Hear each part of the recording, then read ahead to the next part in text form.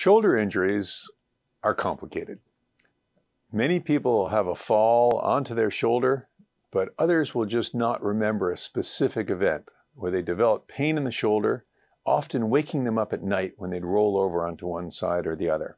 An MRI and physical exam would often reveal a torn rotator cuff in these patients, and many were taken on to surgery for repair. It turns out that with new anabolic therapies of injections of PRP and hyaluronic acid, many of these torn rotator cuffs will go on to heal on their own. And many of the surgical repairs did not heal.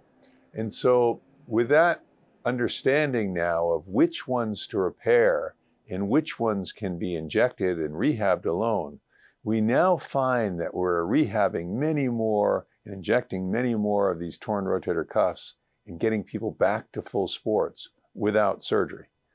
So in the 21st century, the evolution of rotator cuff repair has been to pick which ones really truly need repair, and those that do need repair, we now often will augment that repair with grafts or with growth factor injections to increase the success rate of the rotator cuff repair.